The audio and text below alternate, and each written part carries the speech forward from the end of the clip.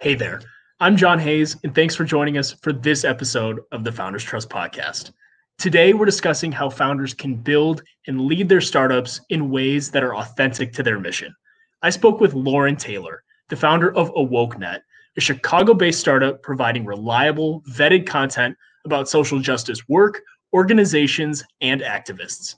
Loren is fighting the growing trend of misinformation online in order to eliminate the noise that distracts and detracts from the necessary and powerful work that people are doing to advance various social justice causes. Loren and I discuss what it means to build a mission-driven business, how to lead in a way that's authentic to your mission, and how to make tough decisions in the face of conflicting incentives and beliefs. Loren brings tremendous energy and passion to his work, and I'm so excited to share one of the most honest and thought-provoking interviews I've done this far with you. And stick around until the end of the episode for a Twitter resource that all first-time founders should be following. So let's jump right in. Today's Startup Spotlight is brought to you by Savier. Savier takes a personalized approach to helping entrepreneurs create a clear path to growth. Through knowledge, coaching, and marketing services, Savier helps entrepreneurs and small business owners apply marketing to achieve their business goals. At Savier, our goal is to empower entrepreneurs to achieve marketing success. Check them out at Savier, that's savvyeur.com today. Hey everyone, today's Startup Spotlight features a very special guest and a friend from the Founder Institute community. I'm here with Loren Taylor, founder of AwokeNet. Loren, it's so great to have you on. It's great to have a chance to catch up and learn more about the progress of your company. So how are you today? Not bad, and how do you say, big up and respect to the Founder Institute family, right? I mean, right. Yeah, and I know we're going to talk about kind of stuff like that, but it's like, that's all part of, being a startup and, kind of getting into it. There's a real community of people out there, and we're lucky to be a part of one, right? Absolutely. And it's, that's the reason we first connected. And honestly, I think that's the reason both of us kind of had that structure in place to go about first founding our companies. So definitely excited to have a chance to reconnect and excited to learn more about AwokeNet and how it's evolved since, you took the company through the Founder Institute. So let's hop right in, Loren. Tell us a little bit more about AwokeNet, what you're looking to do with the company, and where you guys are currently at. Well, basically, AwokeNet, what we want to consider ourselves, or how we consider ourselves, is we are a platform for social justice organizations that are doing the work, not just, talking, but actually are out here doing work that really impacts folks' lives. Okay. And how we kind of came to that, myself and most of our team, we're all actually into media and technology, but also, into and have long experience, doing, community work and, being involved in community organizations. And we just saw that there's just way too much noise, way too much misinformation. And it's very easy for people to just label something without really knowing too much about it. So what we decided to do was to try to cut through all of that by trying to build platforms and give a really reliable, credible online source of information that lets the organizations, you could say, speak for themselves. So our first effort with that is a website that we've put up, AwokeNet.com. Two basically different ways that we do that.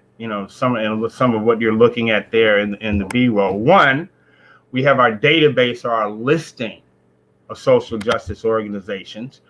We currently have around 150 organizations from all across the country and even some international. Okay. And synopsis, you can go in and see what these organizations are about, contact information on how you can contact these organizations and get involved in what they're doing. So that's our one section. And the second is our news section, where we follow, what these organizations are doing. And we're not doing any, opinionating, pontificating, a bunch of analysis. No, what we do is just to focus on the work that these organizations are doing. All right. And where we're going with this and what we're trying to build is basically we will have, and we're on our way to doing that, the world's most comprehensive source of information and database on social justice work. And so that's, that's basically what we're about doing. As I say, we are trying to see how quickly we can get to 10,000 organizations in our listing. And so we are looking for support on all sides. We're looking for support from people in the social justice world to, connect with us, give us the information about what they're doing in their organizations.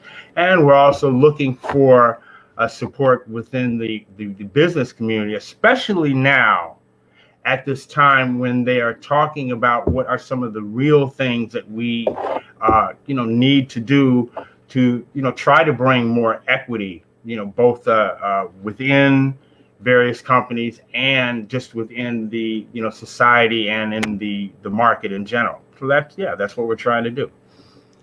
It's an absolutely terrific mission, Loren. And I remember when you and I first talked about very early of the idea, I guess perhaps a year ago now. I can't believe it's that long, but it's just been. And I will state here, and just to put it and emphasize is really and that was part of the benefit of the process. I mean, you were willing to say, hey, look, this is not necessarily my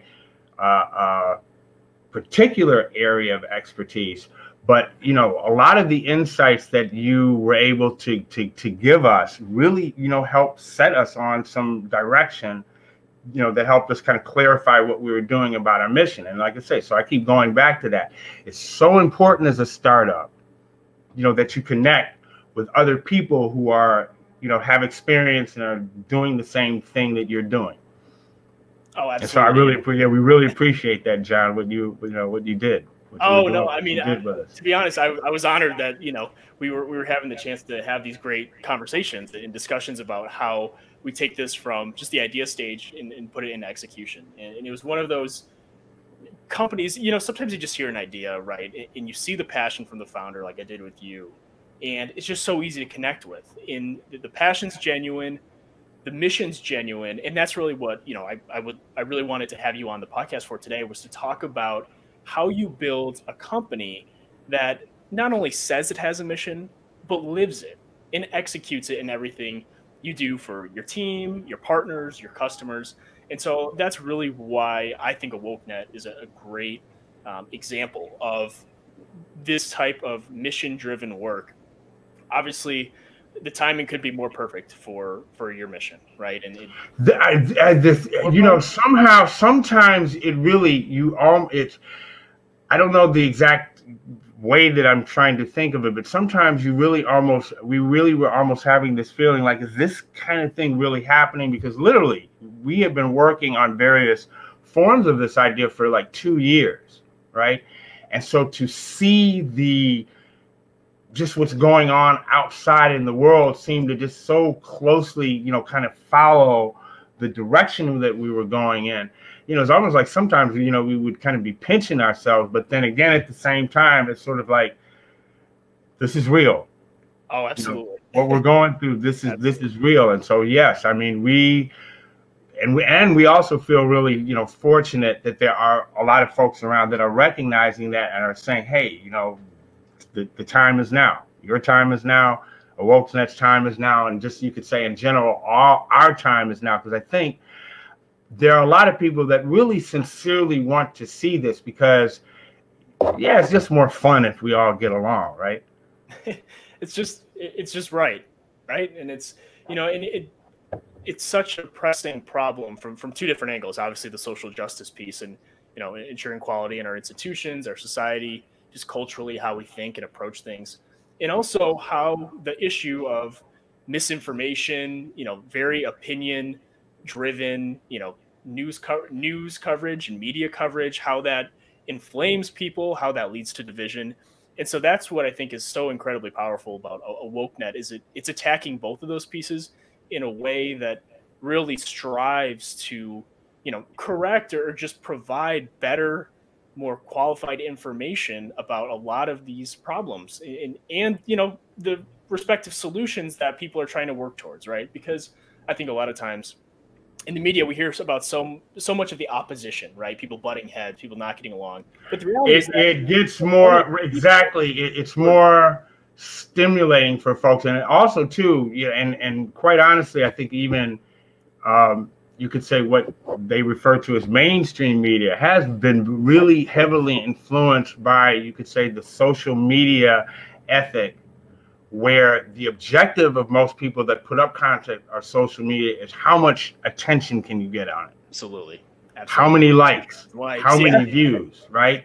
And I've been reading, it was a really interesting piece that I read the other day that, when they, for instance, they talk about some of like the, misinformation, without getting into that, going down too far that rabbit hole, but a lot of the misinformation that had, come out around the events that happened in the Capitol on January 6th, we all know what we're referring to. But in any case, a lot of the people who were content creators that they would talk to once they were really able to engage with them admitted that a lot of the content that they were putting out was not even towards some particular kind of like agenda or some kind of objective, but just what could they do to get more eyeballs?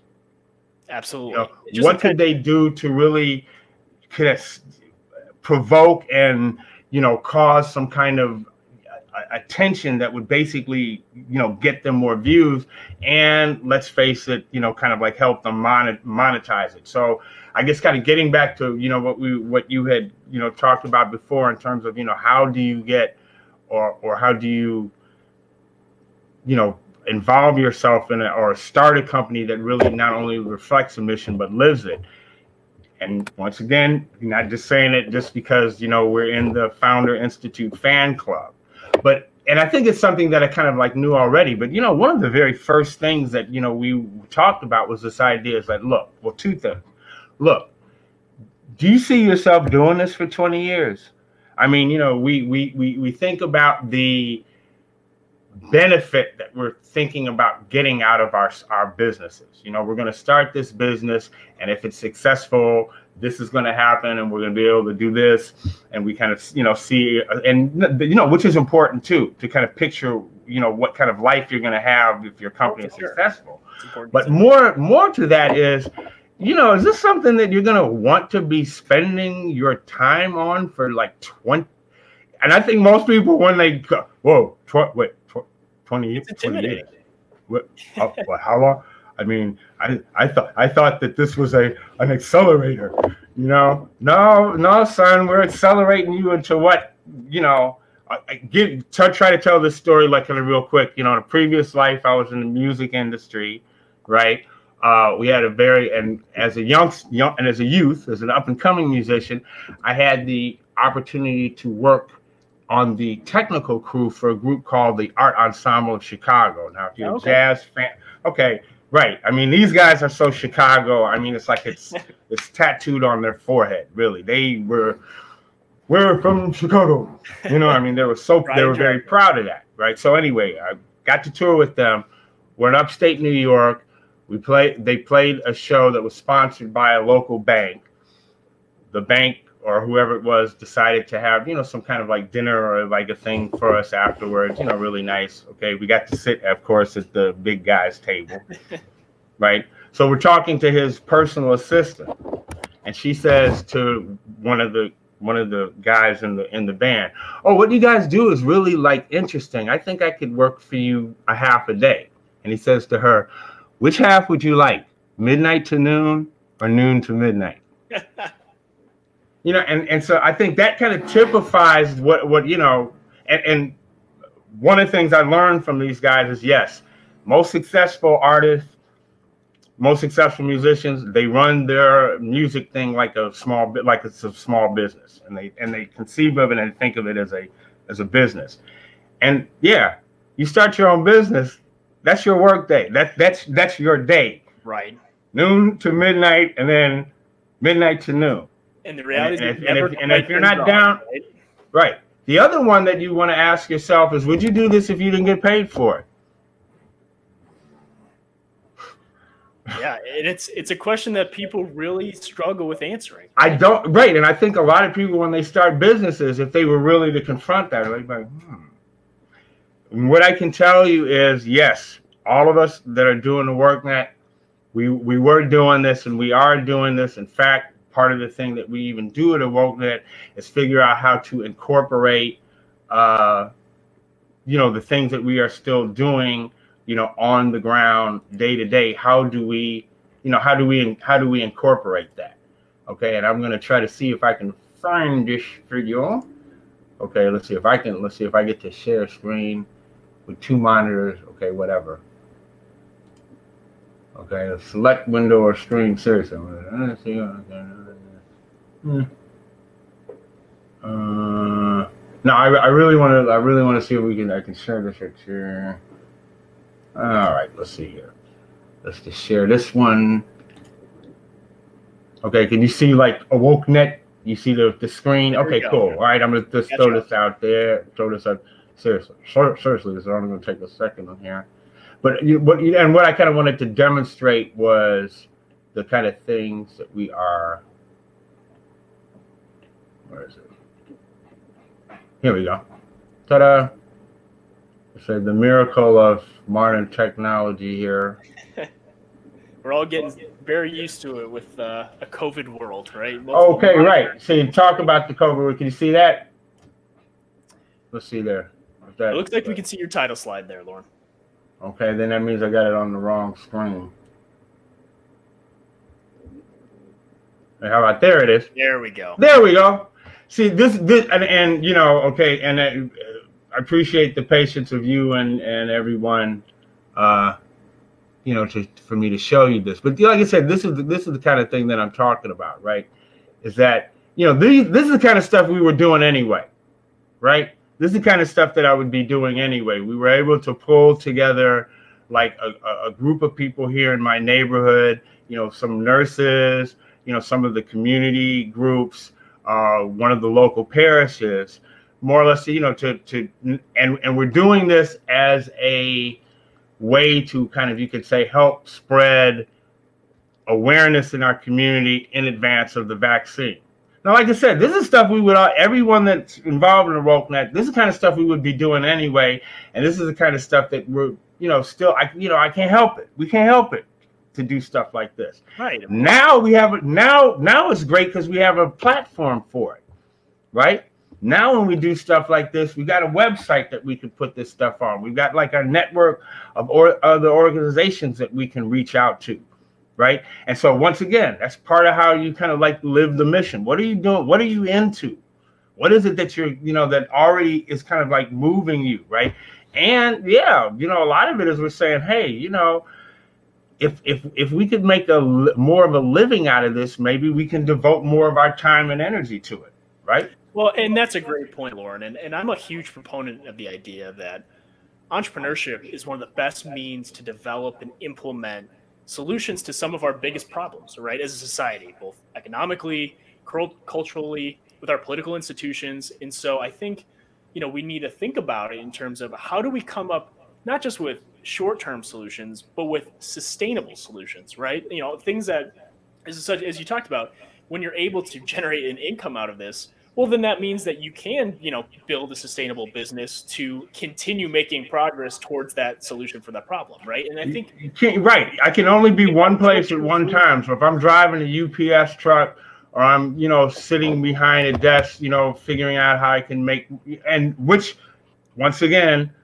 you know, maximum respect to people that are driving UPS trucks, right? We do not want to in any way, you know, try to like diminish anything like that. But as I say, you know, another way that I can kind of like say it is that really, I tell people, especially like in the last, let's say, you know, 2-3 years, even, you know, even before the change in this situation we were in before. But in any case, I could be someplace and they're talking about school reform. They could be talking about street violence. Eventually, somebody stands up and says, you know, if we don't get some more money up in here, all of this is some noise, right? And so even you could say social justice people, you know, even people in the social justice world now see that there is some connection between like development. You know, there is a connection between public health, right? Sure. How are we going to, quote, so to speak, work to better our communities if what we're, worried about is, catching some virus and dying from it. Right. And so all of these things like, kind of, work together. So for instance, one of the very first things that we did at AwokeNet was to decide that we were doing this as a for-profit business, right? One, as you say, to kind of go with this sort of new direction of, okay, it shouldn't always be, pigeonholed to this sort of one realm, that, entrepreneurs can also step up and take a role, right? That's one reason we did it. The second reason we did it is that as a for-profit company, right, we have to be mindful that we are returning, whoever it is that we are getting our support from, we have to be very clear that we're also returning value to those people. Absolutely. That they're not just doing it literally as a charity case, or they're not just doing it as like a feel good that they can then, stick on a company flyer and then they don't have to, be engaged anymore. Right. Exactly.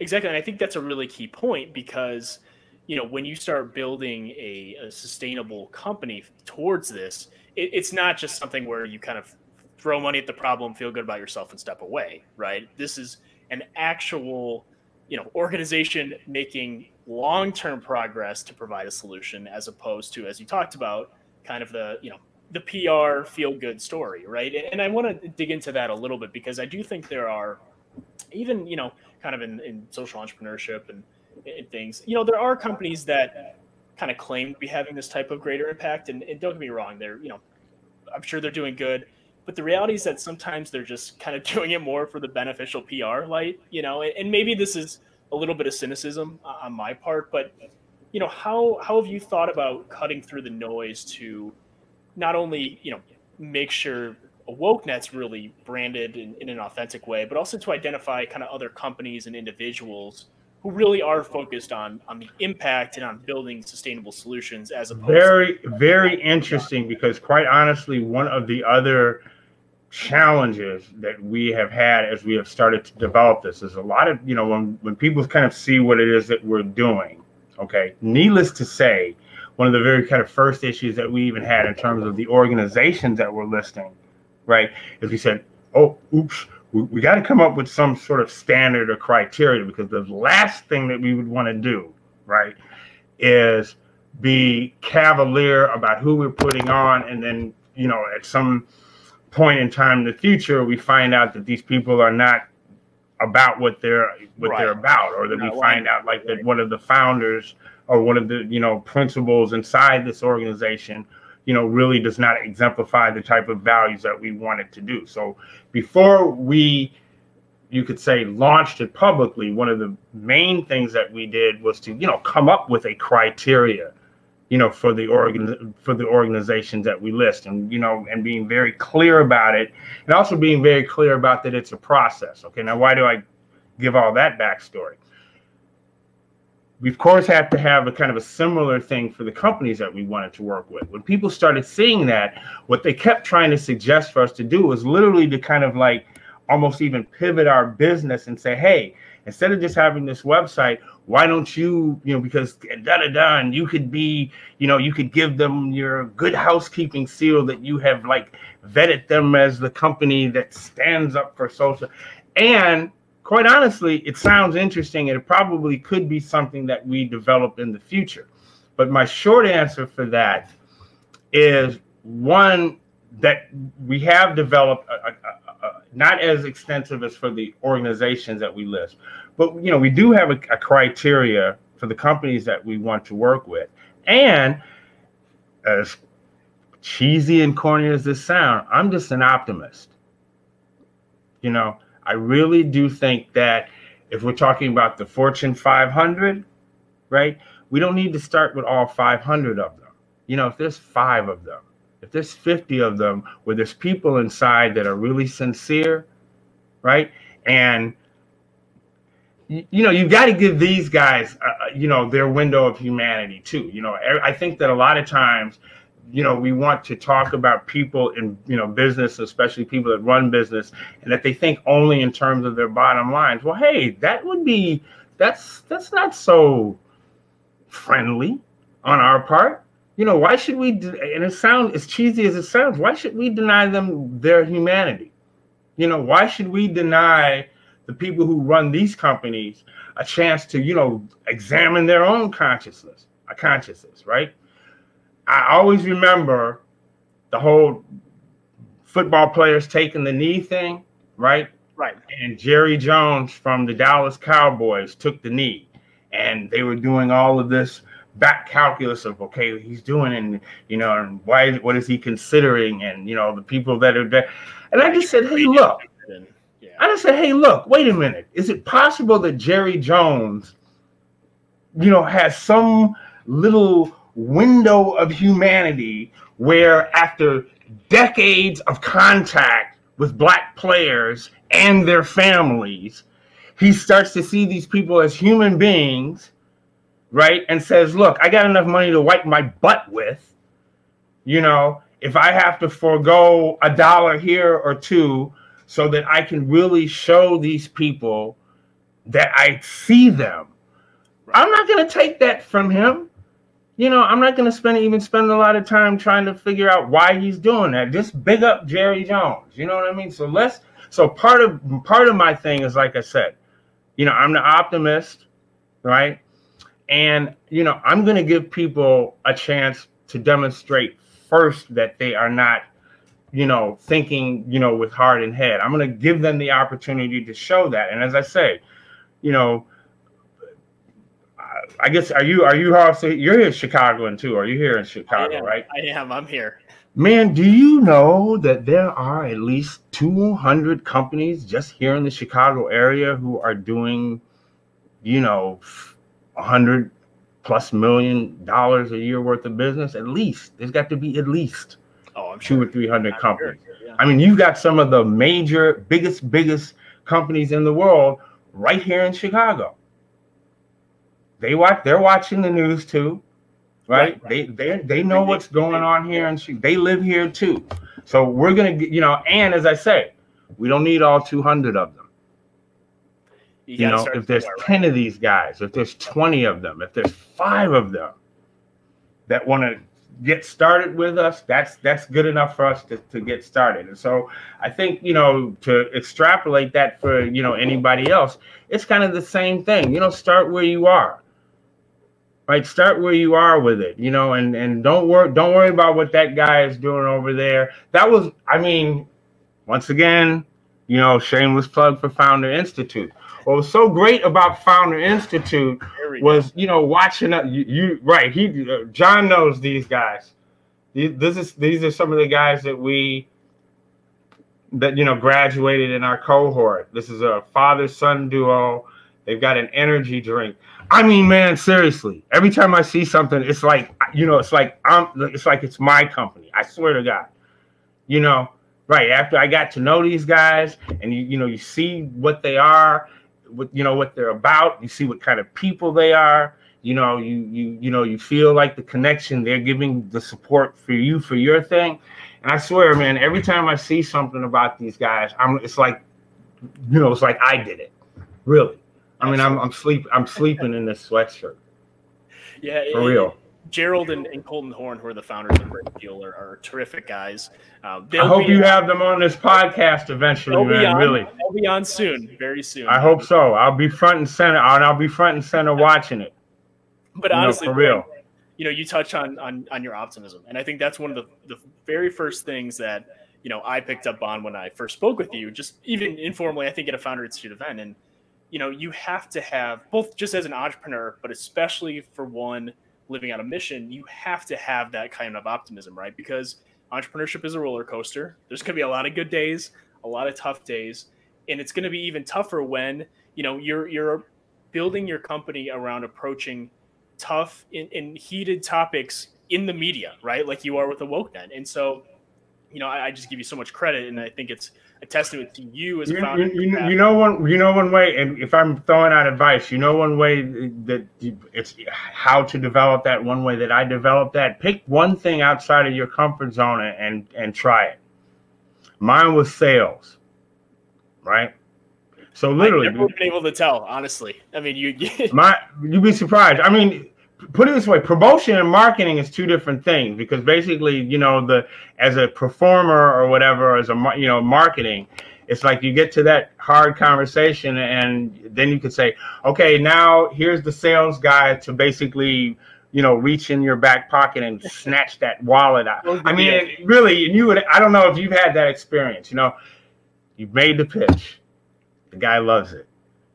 Everyone's like feeling good. Right, you're setting up like the timetable for everything. You set the thing. You drafted up all the agreements, and then it really feels it's like you getting the wallet out the guy. Give me. And it's just like you say, wait a minute. 2 days ago, you were really up into this. Right. And so like I said, mine. And so literally, I sold gym memberships. I tried to do that for a half a minute. I tried selling cars for half a minute. Hated it the whole time that I was doing it. But I knew, look, suck it up, guy. Suck it up. So, and for some people, it's not that. You might have some salesmen that start a business that are great at sales, and they may have some other. So what I would say is find something outside of your comfort zone and sit with it a little while.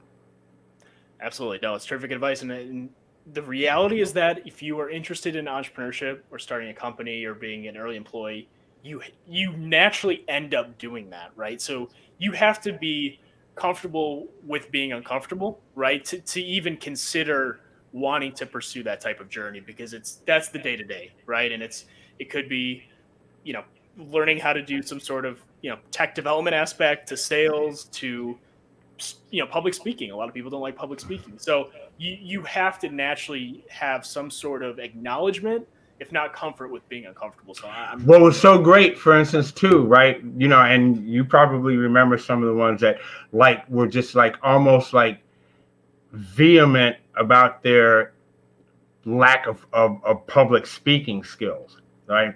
They would come in and would be insisting that, okay, if this is what's required for me to be a founder, I'm screwed, right? And how you kind of almost sort of see that, even within that almost, not so much that had its own charm, but you know what I mean? If a person who was able to kind of get through that, and you would say, yeah, and it just became just another thing to kind of admire them for. Here's a guy who's obviously not comfortable with this, and he just gave a presentation, and it was understandable, and it was clear, and he was focused on it, and bravo. I mean, it was just, so whatever your quote uncomfort zone is, get into it. And like you say, what it'll do, it will get you used to what it feels like to be uncomfortable and realize it's not the end of the world, right? Right. And, you end up kind of turning those weaknesses into strengths a lot of times, or at least places where you feel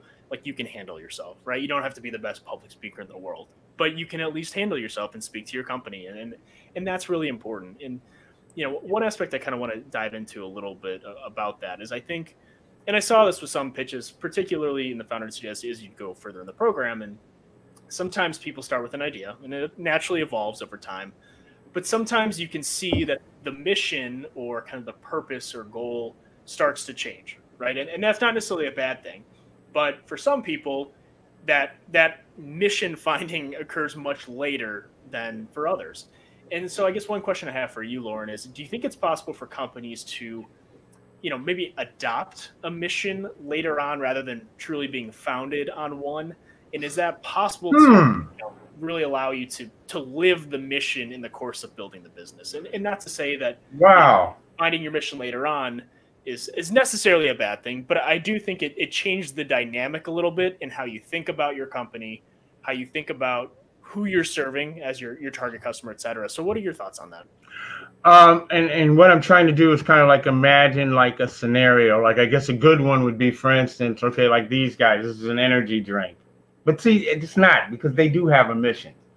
See what I mean? It's which we won't go in, but okay, I'm trying to see if I can kind of put myself like in the head of something, you know, like that. Because I guess, how would you say it? One of the things I guess I also had to learn, right, was this idea that, as corny as it sounds, everyone ain't like me, right? So not everybody even has, or even maybe knows, like what their mission is. You know, a lot of what we have experienced, for instance, with AwokeNet is, you know, people who reach out to us saying, hey, I want to do something, but I don't know what. So you could, you know, maybe everyone doesn't carry that around. What I would say, right, is once again, I do think that most people, when they start their business, if they continue with it for any length of time, if you stick with it for more than, you know, if you stick with it for more than, you know, like a year or so, you will have kind of like determined, hey, this is kind of, quote, something I like. Okay. And as I said, that's what I kind of would go back to. The way that you could take a company and sort of give it a mission is by really being kind of clear and honest with yourself about, okay, well, what is it that I'm interested in? Okay, so for instance, let's say that you've got a business that one way or another is an online service. You know, either you're, you know, selling online, or you're doing something like me, that you know, you've got a website. It's something that has to do with being online. Okay, well, believe it or not, internet access, you know, access to broadband internet is now a social justice issue, right? I mean, here in Chicago, you probably have, I think they've estimated there's like something like 6,000 families with children in the Chicago public schools who don't have internet. Right. Okay. And now that, you know, you even got the thing, I don't know if you saw it, the teachers are about ready to go on strike because they don't want to go back in the classroom. Okay. And that's where the loggerhead comes, right? What are those 6,000 families going to do? They said there's something like 70, 80,000 students who basically are needing to go back to school. Why? What they've come to find out, for a lot of families, the school isn't about education, it's childcare so they can go to work. So once again, you've got your online business, right? How do you quote, make a mission? Well, you know, you find some aspect of what it is that you're already doing and what it is that you're already, in a sense, quote, passionate about, that you can connect with the business, right? And then literally, as I say, I think, you know, as you open yourself up to it, you would see that even on the simplest level, you know, you got a corner grocery store. Well, do you know how many, you know, food pantries and, you know, programs there are to feed?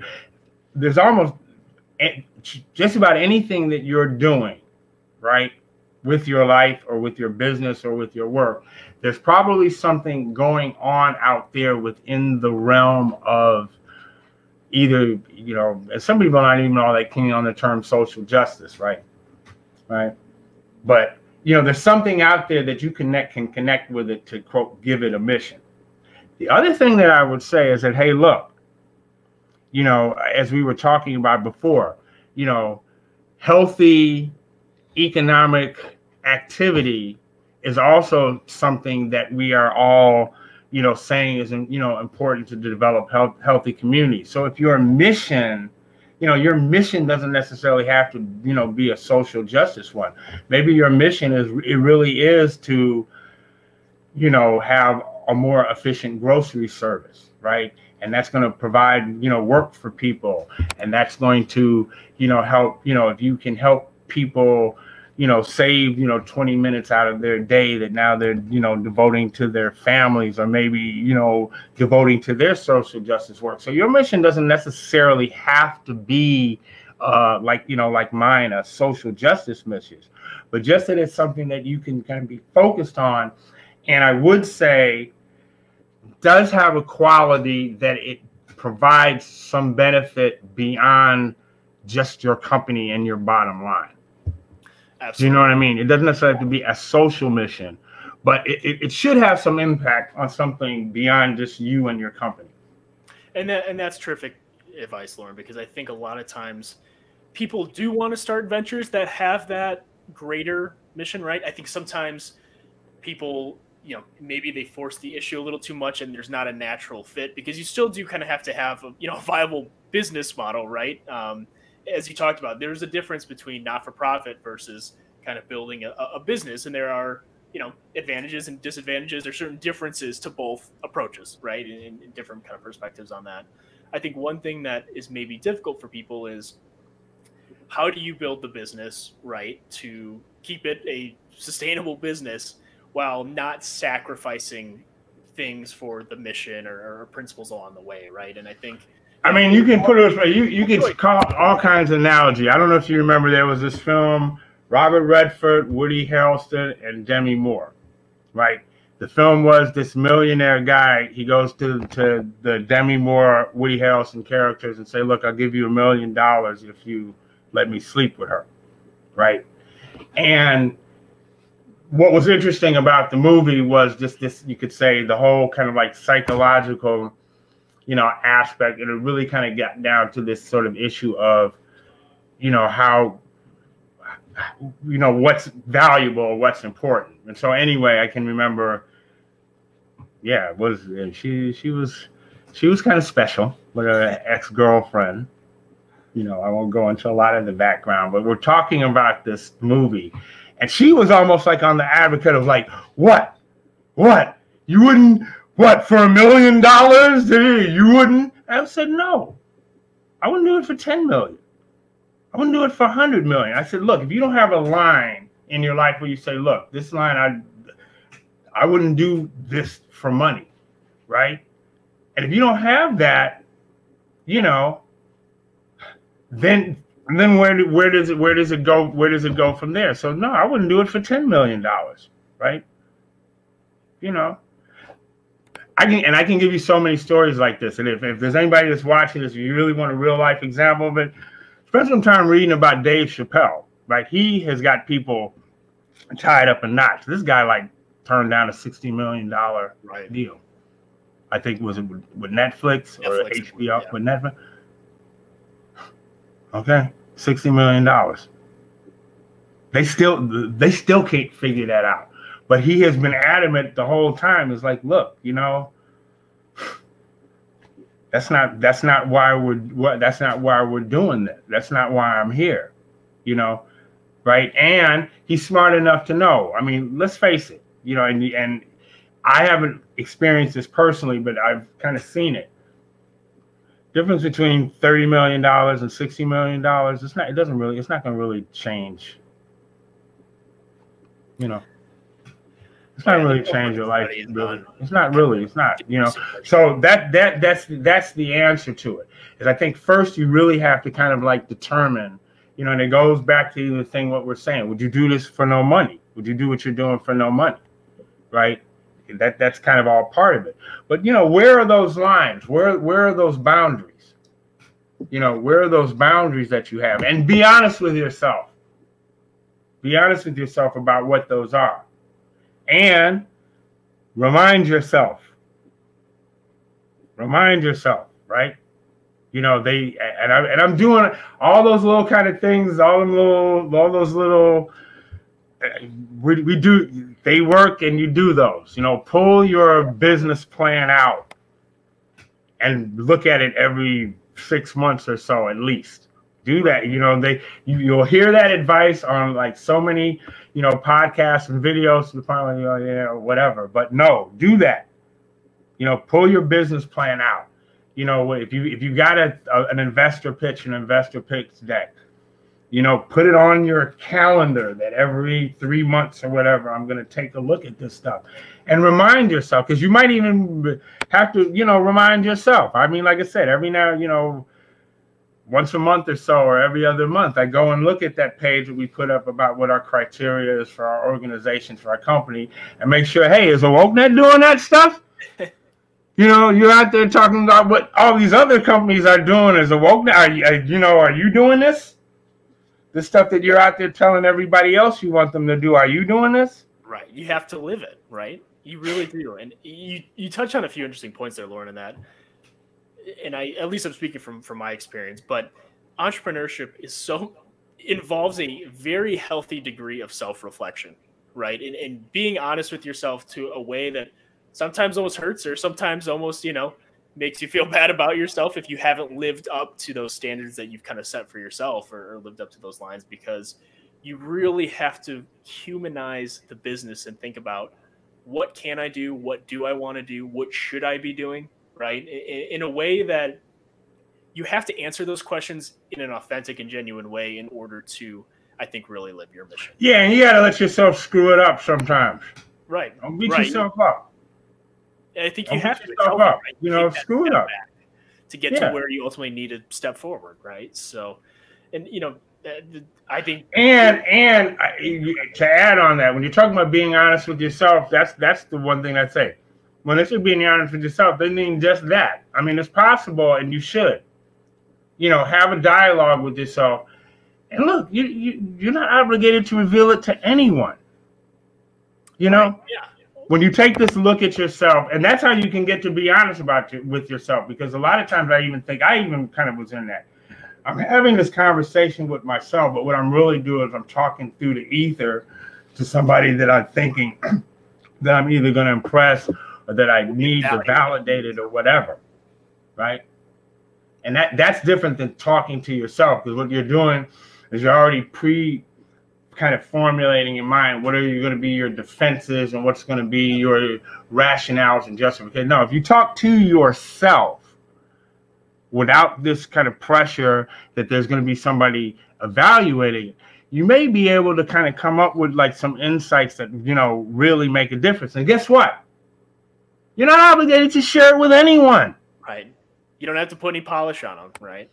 You don't have to post anything about it. You don't have to. No, this was the conversation that you had with you, right? And if it brings you to something, cool. I mean, an analogy that I'd say, folks, right? This is how, for instance, when I was, in the music industry, this is how I knew that I was doing something that I wanted to do. And when I knew that it was time for me to want to do something else, I'd tell somebody, look, I can play a song that I composed, be sitting alone in my room and play a song that I composed and bring myself to tears. And I don't have to share that experience with anyone. I don't have to share that with anyone. Right? And that's how I said, and when that changes, that's when I know it's time for me to start doing something else. And so I don't know if there's kind of even a parallel, once again, it all goes back to what we're saying about, would you do this for no money? Are you staying on your mission? But, you don't, like I said, what you come up with when you talk to yourself, if you want to share it, and sometimes it's good to share it, but, sometimes that's what you kind of need to be able to be really honest with yourself. There's kind of a sanctity, right, or a purity of that moment. You're not this exercise. The exercise of reflecting on yourself is not about trying to build rationalizations that you're going to use to justify this to other people. Right. Absolutely. And that's really important as a founder when you are tasked with making critical decisions on a daily basis, right? It's a little bit different when you have an established company, but when you're just getting started, everything can seem and is often a big deal, right? So, Loren, this has been a terrific conversation. Want to finish it up with our 3-question grand finale here. First of which is, honestly, what's been your favorite moment working with AwokeNet thus far? Has there been one or two really things that stood out and say, wow, this feels awesome, or this has been like my favorite moment of the process so far? Okay, well, and this is a couple. This is a kind of inside, kind of founder institute thing, but we had different sort of, let's say, reviews that we had to do, right? That were very kind of important and critical to finishing. And part of the stipulation would be for some of these review processes, if you didn't kind of completely measure up, there might have to be some really like intensive like makeup work that you have to do.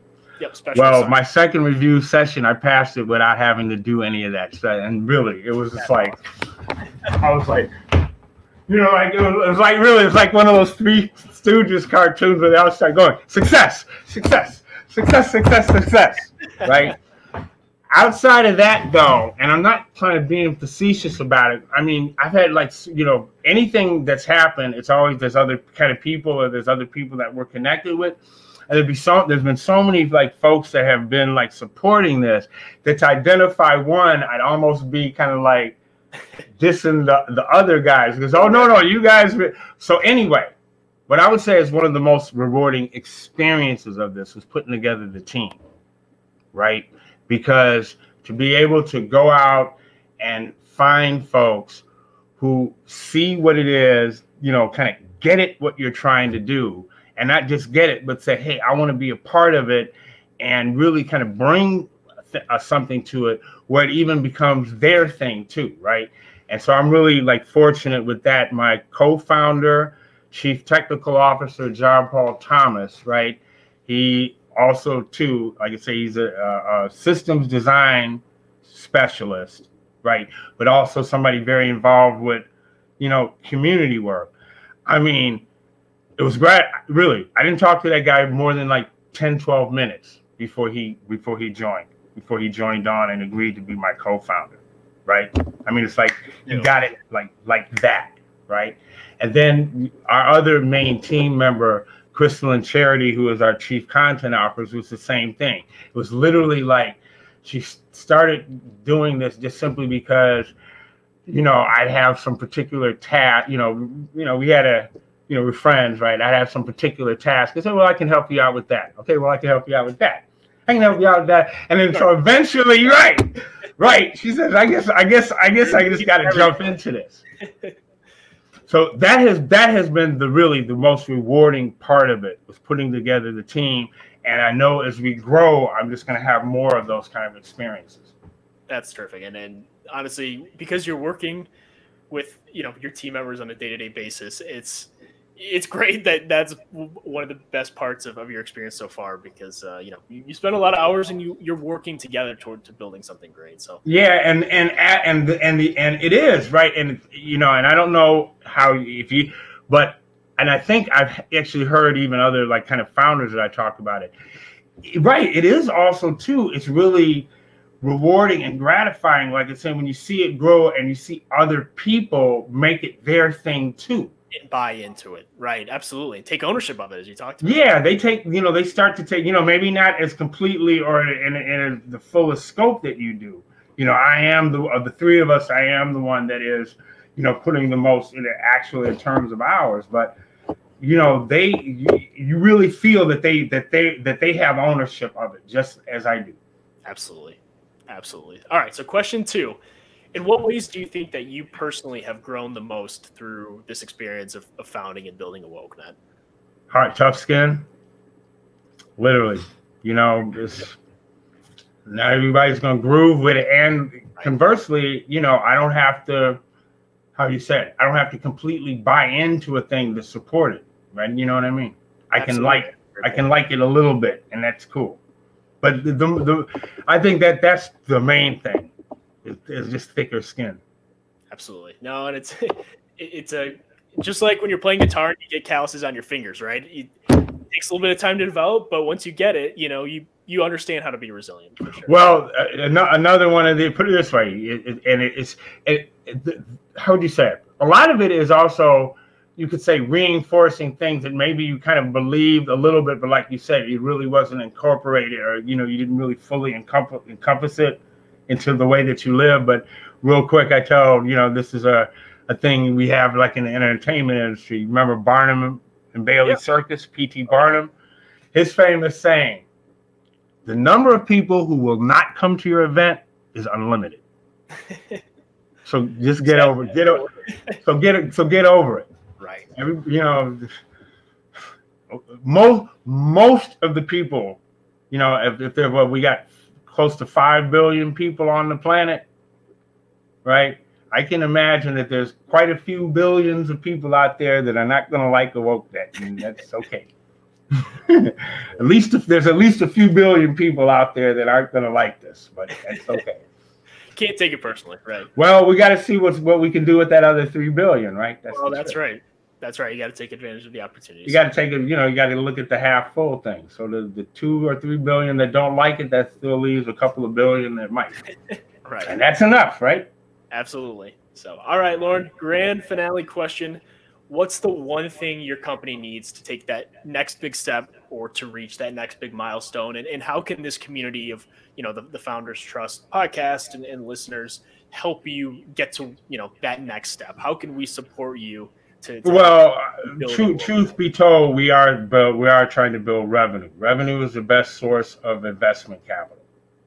Absolutely. So, and building revenue, as I say, we're not just kind of looking for, folks that kind of throw money at us. We want partners. We want people that we can be proud of to say, are a part of what's supporting us. And we also want, people that, clearly see that, we can return some value to us. So, and yes, we are targeting, or we do want to go to those, companies and institutions who have within this last year been putting voice to what it is that they said that they want to do to try to, make greater impacts toward diversity, toward their support for social justice. One of the things that we are, actually saying, when we talk to those folks is that now we're in a situation where companies, it's not just that people have to like your product or believe in your product, right? They have to also like what you stand for as a company, right? And your stakeholders, whether they're your employees, whether they're your investors, whether it's even the community you reside in, they want to see that you as a company share, at least in some part, some of the same values that they do. Oh, right? Absolutely. Yeah. And so we think that AwokeNet is a great opportunity for them to do that, right? By partnering with us, we can give them, we give them the opportunity to really show in a very visible, tangible way that they share some of these same values. Couldn't agree more. And I'm very excited for the future for AwokeNet. You've made so much progress in just the little time that we've known each other, but very excited to see everything that you've got going on at AwokeNet, and you're building your team. You've got some great organizations on your site. You're just doing fantastic work, honestly. And I don't say that lightly. It really is a powerful mission. Really appreciate you coming on the show today. It's been a terrific discussion. And as we predicted, just a great way for people to understand what living your mission as a company is truly. Well, and I gotta say, John, this comports with, measures up to all of the other kind of like conversations that we've had like this. That most of the time when we were like talking, it was this, we had the same kind of like, enthusiastic energy going to the point where we had to say, okay, look, I guess, we both got to go back and, get to do some serious work, but man, great talking to you, and let's keep in touch. Really. Sure. I always come away from talking to you feeling better. Really, I do. No, I appreciate that. Likewise on my side too. So for anyone who's listening at home, if you would like more information about how to partner or connect with Loren, check out awokenet.com, or feel free to email us at founderstrustpodcast@markettrust.io. We also have some additional information on the company that Loren's been great to share with us. So Loren, thank you so much again. Really excited to issue this, episode out for everyone to listen to, and keep doing the great things that you're doing. We look forward to having you back on soon. And like we say, shout out to all of our Founder Institute family. And like I said, there's so many guys. John is going to be showing you guys like so many, cool businesses and great people that like we have met. And yeah, we want to connect with all of you. Really, we really do. Absolutely. Well, Loren, thank you so much again, and looking forward to having you on the show as soon as, whenever you're willing to come back. We always love having you on. Great. Thanks a lot, man. Today, we wanted to provide you with a Twitter resource that all early stage founders should be following. Most entrepreneurs know by now that Stanford has played a critical role in the development of Palo Alto as a hub for innovation and entrepreneurship. But the university has also created a number of resources to expand its reach to entrepreneurs around the globe. One of these helpful resources is the Stanford eCorner, which provides daily insights into innovation, startup research, and entrepreneurial thought leadership. I highly recommend checking them out at Twitter handle @eCorner or at ecorner.stanford.edu. So let me know what you think of this episode. Comment on our social media or send us an email at founderstrustpodcast@markettrust.io. Now go get building.